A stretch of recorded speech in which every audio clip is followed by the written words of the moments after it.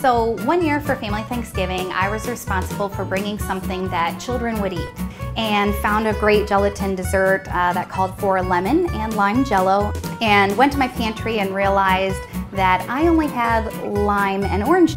Mix the green, mix the orange, and it might have been a very brown color. I realized I probably needed to hide this wonderful dessert that I was bringing, so grabbed some whipped topping so that no one could see what was beneath the surface.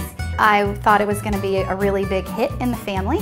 As soon as that first scoop came out, it kind of became then a big joke, right? What is this? This is disgusting. Who made this? Why is it brown? Is it expired?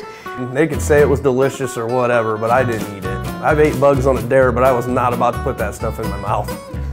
It really did break my heart and make me feel very sad that it wasn't a hit.